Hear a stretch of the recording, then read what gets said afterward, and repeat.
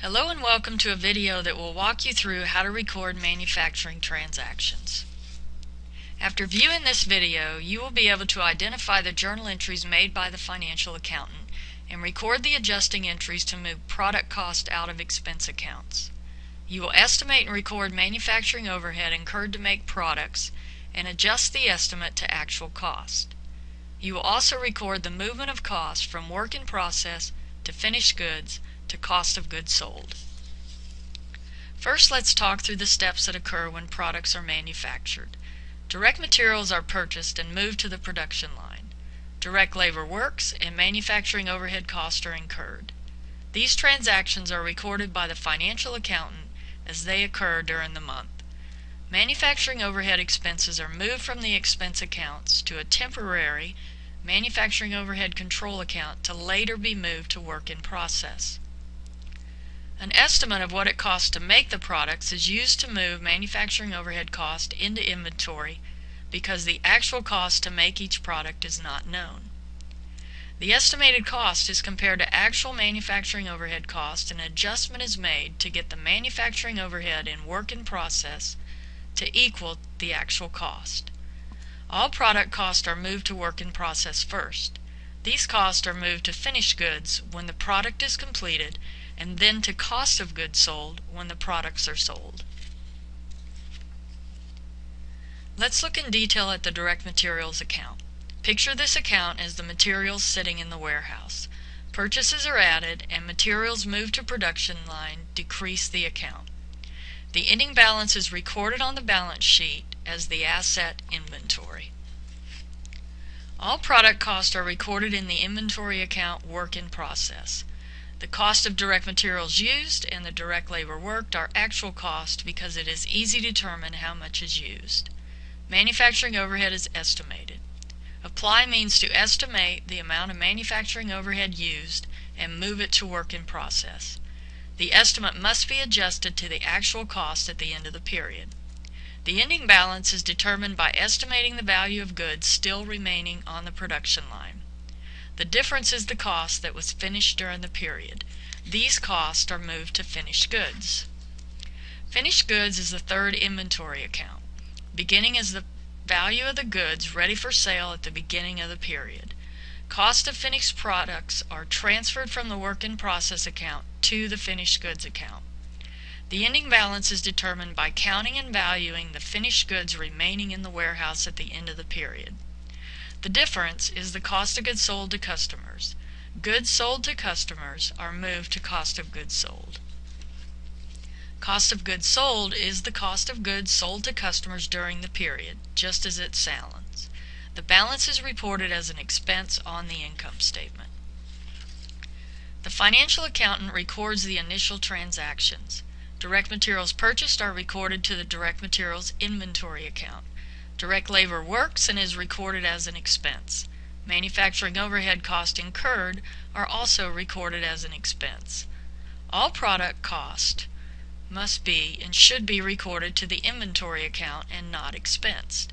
It is the managerial or cost accountant's responsibility to move these product costs out of the expense account and into work in process.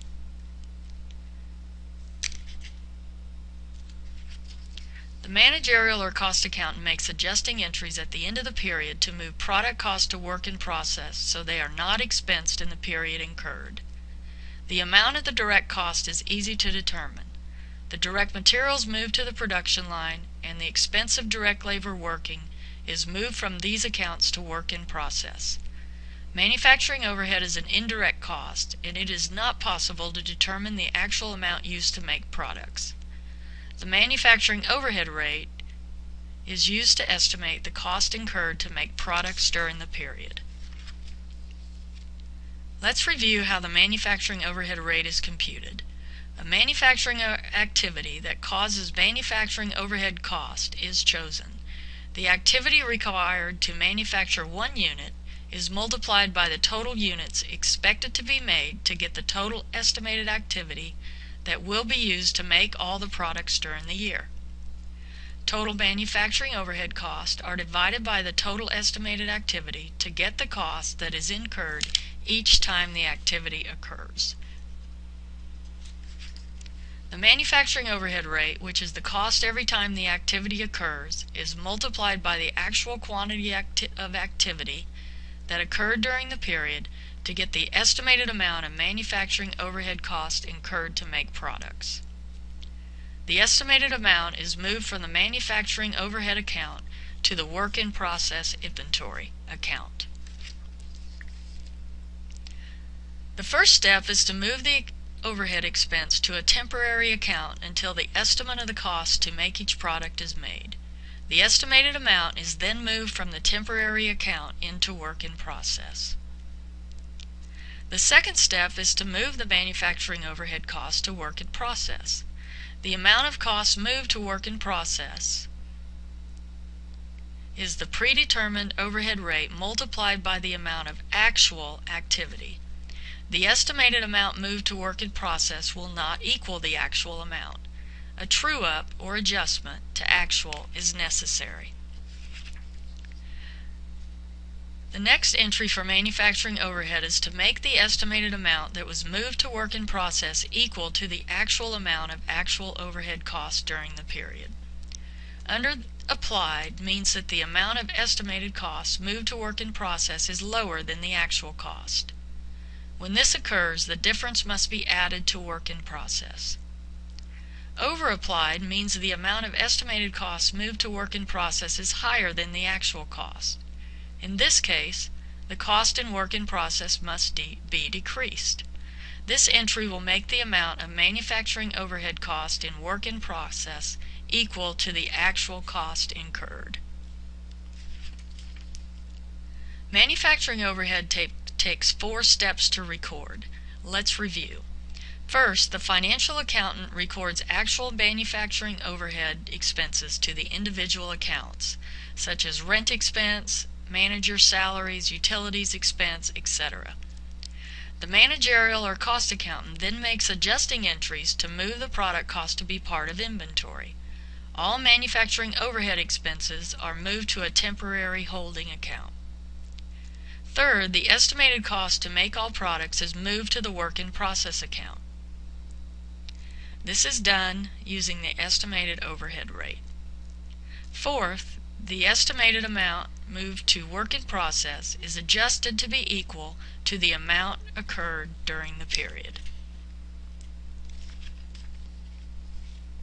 The production costs are moved out of work in process and into finished goods when they are ready for sale. Costs are moved to cost of goods sold when products are sold to customers. Take a moment and read through the information and the transactions we will record in this example. We discussed entries made by the financial accountant and the adjusting entries made by the managerial accountant. In this example, we will record entries as if there is only one step rather than 2. Direct materials used and direct labor costs incurred will be recorded directly to the work in process account, and manufacturing overhead expenses will be recorded directly to the manufacturing overhead temporary account.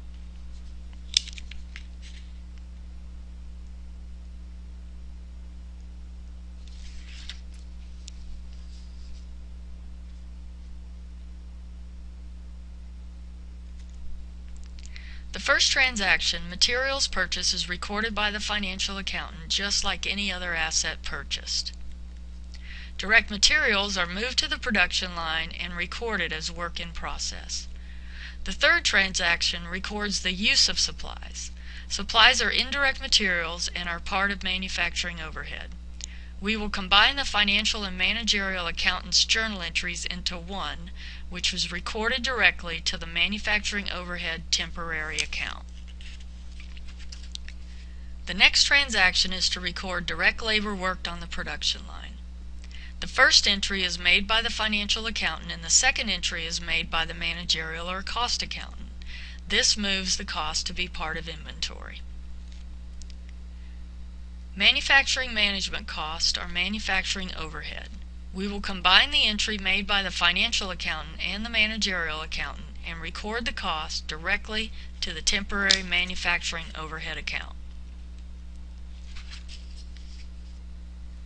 Rent is recorded directly to manufacturing overhead since it is also a manufacturing overhead account. Transactions 7 and 8 are period cost incurred. The financial accountant records these expenses. Other manufacturing overhead costs, such as utilities, janitorial expenses, etc., are recorded together to the temporary manufacturing overhead control account. This entry is a combination of recording the expense and moving the expense to the temporary manufacturing overhead account. Salesperson's salary expense is a period cost and is recorded as an expense by the financial accountant. The next step is to move manufacturing overhead costs that are in the temporary account to work in process. This is called applying manufacturing overhead. A manufacturing overhead rate is used to estimate the amount of cost incurred to make products. Total cost divided by the total estimated direct labor hours is the estimated cost of manufacturing overhead every time a direct labor hour is worked. Direct labor hour is the overhead activity. The company estimate is $6 for every direct labor hour worked. Given the 16,260 actual direct labor hours, it is estimated the overhead cost to make all the products should have cost $97,560.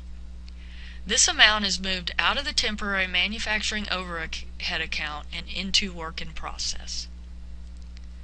The temporary manufacturing overhead account now has a debit balance of $640.